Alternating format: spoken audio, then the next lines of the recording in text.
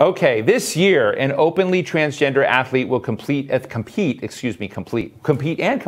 the Olympics for the first time. But 8 states in the United States have passed laws targeting trans athletes' inclusion in sports. We've got someone wonderful here today. Here to discuss the impact of these laws is 2-time Masters track cycling world champion Dr. Veronica Ivy, who is herself a transgender athlete and activist. Dr. Ivy, it's great to see you. We've had a whole slew of discussions today on as many of the dimensions of the civil rights status of LGBTQ people in this country. And every year I do this. This is about, I don't know, the 6th or 7th time we've had an annual summit looking at these rights. I sort of feel like, as I mentioned ago, that there's a bit of whiplash sometimes. We've made, progress on transgender service in the military, transgender rights in various other ways, and then we see it kind of ripped back. And I always thought it would be hard to take rights back. Now I have been convinced that it's not. Can you give us, what's exploded is the question of transgendered athletes competing in sports and states taking actions to try to stop our transgendered brothers and sisters from doing this. So I would ask you to give our audience an understanding of the state of play right now and what should they most be concerned about. Yeah, so you're asking me, like, how did we get here? And there is currently an all-out culture war against specifically trans people and more specifically trans feminine people. And largely, I think we got here because they failed on their bathroom bill efforts, failing to ban trans women specifically from women's bathrooms and change rooms, and how terribly North Carolina's HB2 went, that a lot of the same groups that were behind those culture war efforts saw the failure and then saw sport as another vehicle for the same types of efforts, but they don't actually care about women's sport at all. A lot of the people, like Donald Trump Jr. has hate tweeted about me ruining women's sport, for example, and I seriously doubt that he knew that Masters women's track cycling was even a thing. So we're here just because they view it as a more likely avenue to continue their attempts to exclude trans people from society more generally. So this combines with those efforts to ban access for trans children, teens, adults for gender affirming care, and then even allowing medical practitioners to deny us care altogether. All of this is of a piece. It's a package of discrimination, I know. When Donald Trump Jr. attacked you, did you find anyone surprising come out of the woodwork to give you support? No. I actually didn't know what had happened. I suddenly got a lot of hate email. And usually when that happens, that signals to me that something big-ish has happened in the alt-right world. And usually it's like a Breitbart article or something like that. And I found the tweet hilarious. I actually printed it out and put it on my office door in color. So, I think in the current online, like Twitterverse, unfortunately, there are a lot of very vocally angry, and they're not that many, but people are their worst selves online. And so people are very scared often to voice their support. But certainly, it was water off my back. I thought it was hilarious. He's an idiot. Veronica, when I looked into this, and I hope this is correct, my understanding is the NCAA supports transgender participation in sports, and the International Olympic Committee allows trans athletes since 2003 and also in 2016 that gender confirmation surgeries were not necessary to compete. I guess my question to you is, what has changed, and are those not important benchmarks that just sort of solidify this and protect this from this kind of temporary political blip, or am I missing something? Well, no, nothing protects us from the political whims, because this is how the U.S. legal system is set up, that trans, gender identity is not a protected characteristic. It is in terms of like the Bostock Supreme Court decision that has to do with Title VII. We need it to be extended to Title IX, but it needs to be an enshrined human right to not discriminate against trans people for being trans. And the thing with sport in particular is, like you said, the International Olympic Committee, whom I have advised on their trans policies, have allowed trans people to compete since the 2004 Athens Olympics. And since then, we have had over 54,000 Olympians without a single Olympian even qualifying who is trans. This year, we're going to have at least 2. There might be 3.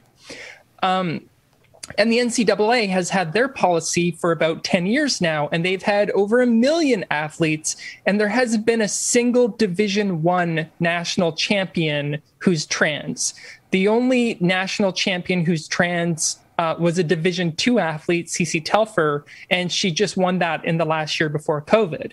So if there were going to be this explosion of trans women athletes taking over, it would have already happened. So it's non-science-based scaremongering, and they continue to forget about the existence of trans men athletes. And so the policies they are producing will reproduce cases like Mac Beggs being forced to compete against girls as a trans boy in high school wrestling. And people forget that the most commercially successful trans athlete is a trans male athlete who has represented the U.S. national team twice. It's Chris Mosier. So people always forget that trans male athletes exist. They always hyper focus on trans girls. So I want to tell our audience that Dr. Veronica Ivy is an interdisciplinary scholar and professor publishing on these issues, advising groups, trans and intersex athletes. I mean, you're a scholar and an intellectual that has looked at science and has said this. I think it is also a reality that one of the elements of the politics of this is the fear-mongering goes into communities with people that are not studied in the science, that do not have, your grounding in providing this. So when you go into those communities and you're trying to generate an understanding of the issues of people who don't know, and they're led down a path and said, hey, these were men, now women, it's unfair, et cetera. Can you please give the scaffolding of the argument so that those that don't have it, and even those people who are watching, I'm sure many people watching today are see the importance of pride, they see the importance of this, and they themselves may not know the language and the scaffolding to share with others. So if you could give us a synopsis of that, I think it would be really constructive. Sure. So the very first thing is that the International Olympic Committee really sets the stage for most sports around the world, whether they are Olympic sports or not. They set the bar.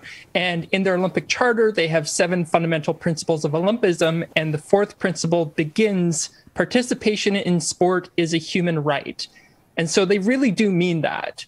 And so they, as an institution, as an organization at the most elite level of sport, have recognized for almost 20 years now that trans athletes should compete in the gender that they are. So trans women should compete in women's sport. Trans men should compete in men's sport. For them, they have relaxed their policies over years. So the 2015 policy that you referenced that went into effect for 2016 removed the genital surgery component and installed just the 12-month testosterone policy. My research it involves that even the testosterone requirement is unnecessary to ensure fairness in sport. So the misframing, I think, is more important, that people are comparing like male averages and world records to female averages and world records, and they're treating trans girls and trans women as men instead of trans women. So the data that we should be looking at is, how do trans women compare to cis women, not how do men compare to women, right? And so the entire scientific debate that people who oppose trans inclusion in sport, they are leaning on just men and women. They're not making the distinction between trans and cis, which is where we should be focused. And as it turns out, we didn't study this for decades because we just assumed it to be true, but your unaltered internal levels of testosterone have no relationship to your performance. So if you add testosterone more than your body is used to, your performance tends to go up, which is why we ban that for doping. And if you drop it below what it's used to, your performance will tend to go down, which is what happens for most trans athletes when they transition from male towards female. However, there is a huge range within a sex. So a male at the world elite level can be competing with natural testosterone below the women's average against another male with 50 times as much natural testosterone with no relationship to performance. So the focus on testosterone is completely misplaced scientifically. Well, listen, I just want to tell, I love this tweet that you said, "Newsflash, Trump Jr., I'm a woman," says transgender cyclist Dr. Veronica Ivy. I love your tweets, and I just you're saying sports is a human right. Thank you so much, Veronica Ivy, Masters Track Cycling World Champion, scholar, writer on these issues. Let me just ask you real quickly one last fast thing. Where can our audience go somewhere cool that you respect to learn more about this?